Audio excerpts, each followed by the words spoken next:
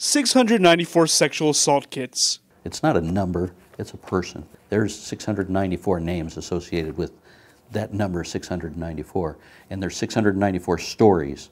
They've been tested at this police lab at Fresno State, but they still await investigation from the Fresno Police Department. Our primary goal here is to get justice for the victims, and if there is a wrong, then we want to right that wrong. Lieutenant Tom Laband eagerly awaits a $1 million federal grant. It will fund 2 detectives to investigate the cold case rape kits. We knew when these kits got sent off that they would come back with returns, information, sometimes a DNA match or a DNA hit, and so now we have to follow up on those. Laband knows opening up cold cases can be hard for the victims. Now we're reopening old wounds. We're contacting them, and we have to tread very carefully here. We want to be very mindful of their feelings and their current situation, and this is where the Rape Counseling Services advocate comes in and plays a major role for us. Nadia Parks works as an advocate. Our role isn't to convince. Our role is to provide those options and to empower them with whatever decision they choose to make, whether it be to go forward or to not. But we definitely take the time to